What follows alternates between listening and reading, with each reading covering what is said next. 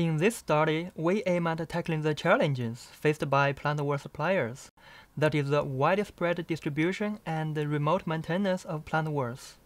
Regular management of plant-worth is quite time-consuming and costly. It is also limited by geography, as suppliers cannot serve all the plant-worth worldwide. Thus, we propose a remote management and monitoring solution based on Internet of Things and public cloud platform. Availability, reliability, and availability.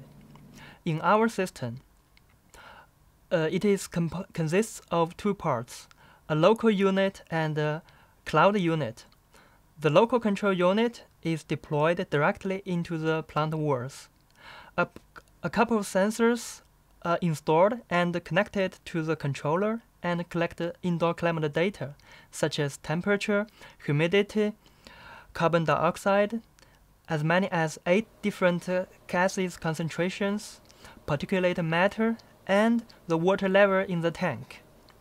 The sensor data are continuously transmitted to the cloud, day and night for monitoring purpose. The actuators, that is to say a pump, the fans, and lamps are also controlled by the central controller according to predefined scheduled time. For the cloud part, we take full advantage of Azure Cloud Platform. And in the future, when we get a lot of data saved in the database, we can easily integrate machine learning module into our cloud part to perform data analysis. So finally, we can realize a fully autonomous and adaptive maintenance of the plant-worth. In this way, our solution contributes to a green indoor climate. Our company has been working with interior landscaping for more than 25 years because we love plants. But plants also have very important functions. They clean the air and improve the air quality indoor. From previous research, we have shown that active plant walls are more than 10 times more efficient than passive normal plant walls.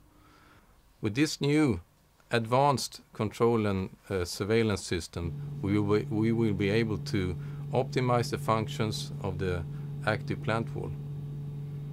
This project has been financially supported by the Swedish Environmental Protection Agency and the municipality of Norrköping.